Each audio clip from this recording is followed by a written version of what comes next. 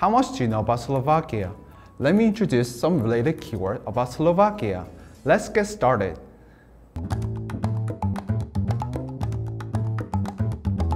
Slovakia, traditional folk art with a long history and diverse culture. Slovakia's traditional folk art is shaped by the influence of different cultures, and it has a long history. It has diverse, unique characteristics, isn't it? Yeah, it definitely is. There are things like music, dance, and crafts, each imbued with the culture of Slovakia, which makes them meaningful.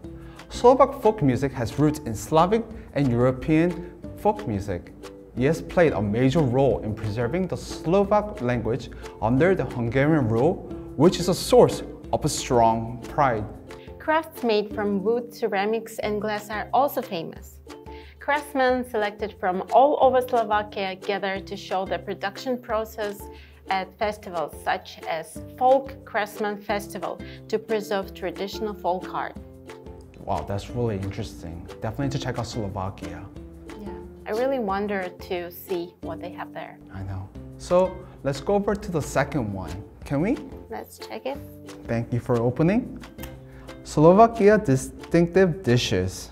Slovakia, influenced by neighboring countries like Austria, Germany, and Hungary since the ancient Slavic era, is a place where you can enjoy dishes with distinctive, unique characteristics.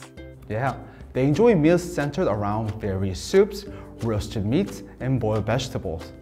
Among them, Vrysebe halushki, a boiled potato dish served with sheep cheese, is one of the national dishes that Slovakians enjoy the most. It's usually eaten with fried bacon.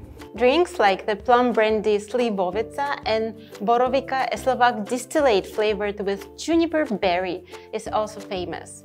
It would taste even better if you drink it with a rustic wooden restaurant while listening to Slovak folk music. Wow, I really want to just enjoy that vibe. So let's go over to the next one. This is actually kind of important, I think. Thank you. So it's about Slovak burdensome winter, the energy costs. From last winter, there are growing concerns in Slovakia about the rise in heating and energy costs due to disruption in Russia's gas supply. As of August, compared to January 2022, the electricity costs are more than doubled, significantly increasing the burden of household energy. Also, the inflation rate recorded 14.7%, reducing the disposable income of Slovak citizens. The interest in energy-saving appliances has also increased due to the fear of an energy shock and the ensuing price increases. Energy costs account for 10% of the average household expenditure, making it a significant economic burden and leading to more emphasis on savings. As a case of Slovakia, the world is organically connected, so conflicts in one country can affect the economy and life of another country. They're trying to solve this issue by discussing the European solidarity and other topics through the International Energy Agency, also called IEA. Yeah, it's indeed not an easy situation with this energy problems, and they are caused by external factors. That's right. As we can influence each other, the world should show empathy and the will to solve the problem together for coexistence. Through 2030 Busan Expo, I hope that all of us recognize that this issue can affect everyone, and it becomes a place where we strive together for a solution.